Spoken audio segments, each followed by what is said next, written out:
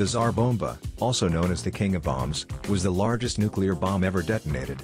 It was developed by the Soviet Union and tested on October 30, 1961, during the height of the Cold War.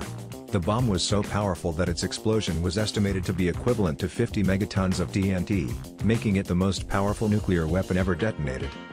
The Tsar Bomba was an experimental device and was never intended for use in warfare. It was designed to test the capabilities of a high-yield thermonuclear weapon. The bomb itself weighed approximately 27 metric tons and had a length of 8 meters. It was carried by a modified Soviet Tu-95 bomber aircraft.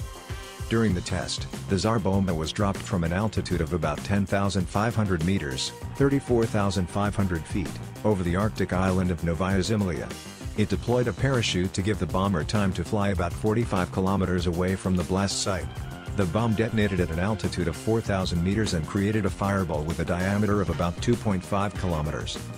The explosion produced an enormous mushroom cloud that reached an altitude of around 64 kilometers and a diameter of about 95 kilometers.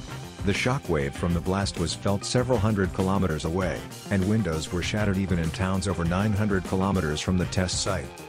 Despite its immense power, the Tsar Bomba had limited practical application due to its size and the destructive effects it would cause. It was primarily a demonstration of the Soviet Union's technological capabilities and a show of force during the Cold War. After the test, the Soviet Union and the United States signed the Limited Test Ban Treaty in 1963, which prohibited the testing of nuclear weapons in the atmosphere, outer space, and underwater.